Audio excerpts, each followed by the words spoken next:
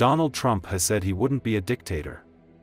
According to his own statements, he's got a lot to do on that first day in the White House.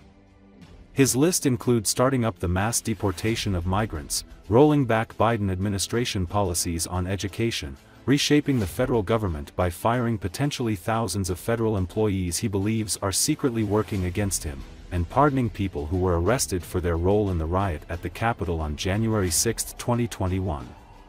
"I want to close the border, and I want to drill, he said of his Day 1 plans.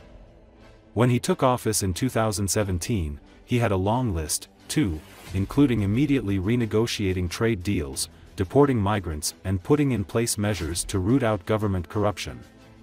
Those things didn't happen all at once. How many executive orders in the first week? There will be tens of them. I can assure you of that," Trump's national press secretary, Karoline Leavitt, told Fox News on Sunday. Here's a look at what Trump has said he will do in his second term and whether he can do it the moment he steps into the White House. Trump has said that, within 2 seconds of taking office, that he would fire Jack Smith, the special counsel who has been prosecuting 2 federal cases against him. Smith is already evaluating how to wind down the cases because of long-standing Justice Department policy that says sitting presidents cannot be prosecuted. Smith charged Trump last year with plotting to overturn the results of the 2020 presidential election and illegally hoarding classified documents at his Mar-a-Lago estate in Florida. Trump cannot pardon himself when it comes to his state conviction in New York in a hush money case, but he could seek to leverage his status as president-elect in an effort to set aside or expunge his felony conviction and stave off a potential prison sentence. A case in Georgia, where Trump was charged with election interference, will likely be the only criminal case left standing. It would probably be put on hold until at least 2029, at the end of his presidential term. The Georgia prosecutor on the case just won re-election. The newly elected U.S. President Donald Trump is already shaping the country's policy on the main directions, Ukraine and Israel. This was reported by Bloomberg. With phone calls to the leaders of both nations, and another expected with Russian President Vladimir Putin, Trump's victory, and the possibility he will seek major policy changes, is reverberating in both countries and well beyond. One former Trump administration official, who asked not to be identified discussing private assessments, said the president-elect will have an immediate head start thanks to the perception that he will be tougher than his predecessor. U.S. adversaries may change their behavior in advance, the person said, some deterred by the threat of U.S. retaliation, and others seeking to exploit their remaining leverage before President Joe Biden leaves office. That's being felt most acutely in Ukraine. Trump promised during the campaign to solve the Ukraine crisis before Inauguration Day, and President Volodymyr Zelenski is already scrambling to catch up. Tesla CEO and Trump supporter Elon Musk was in the room for Zelensky's call with Trump this week, according to a person familiar with the matter. Musk has previously advocated for a negotiated solution in which Ukraine gives up some of its territory. Trump's election has changed the Ukrainian rhetoric and planning in their views about negotiations, said Shelby Majid, deputy director of the Atlantic Council's Eurasia Center. Majid said Ukraine is moving in the direction, knowing that Trump has won, of accepting that negotiations are a reality.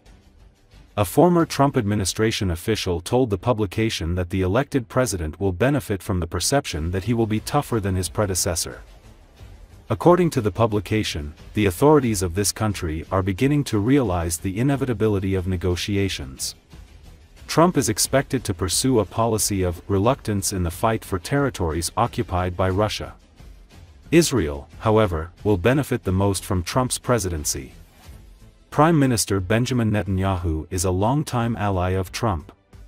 Trump has already publicly stated that he will give Israel more freedom to prepare possible strikes on Iran, especially if Tehran decides to change its nuclear concept, the publication noted.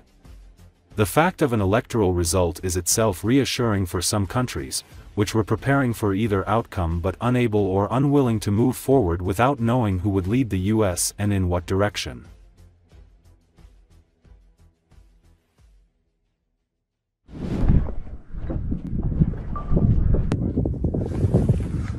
Так, это танчик подорвавшийся. Сходу так и не определишь, правда, что за танк.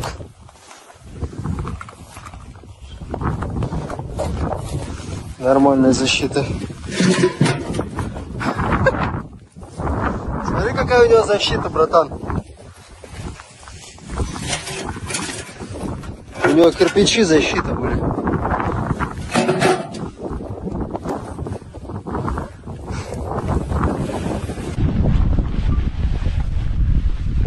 Да, вот такую ямочку врывает.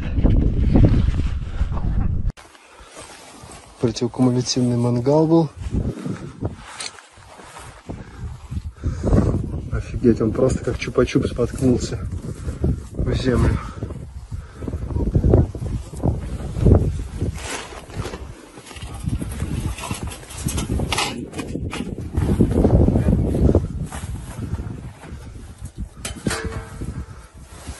Сложно представить, что такую машину можно так просто уничтожить. Чем интересно?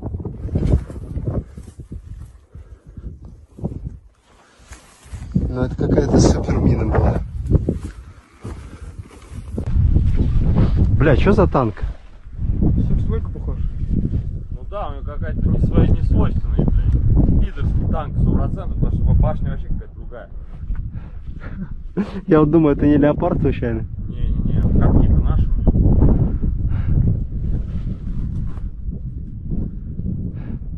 Бля, башня вообще не свойственная. Я не знаю таких танков у нас. Армата наша? Это не армата? Армата не такая? Нет, это все другая.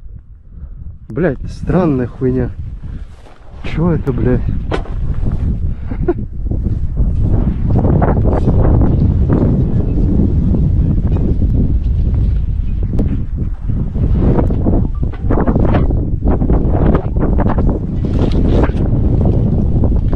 Кожух какой-то дополнительный стоит у него на этом. Бля, вот того бы танка я тоже сходил.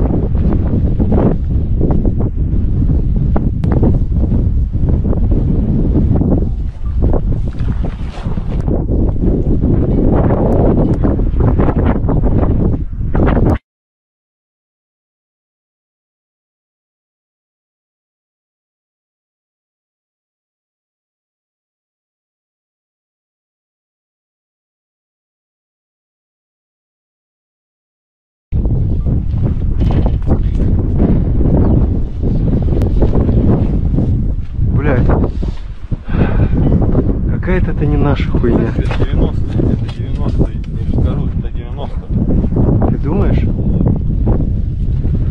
Да, это 90-е. Маркировка наша, блядь, да. Это наш, это 90-е, это 90-е. Это 90-х? Это 90-е. А что вот это за хуйня? А, да, 90, это этот, вот как раз отвод от тура. А, да? Это, да, это 90. Ебать. Да, 90.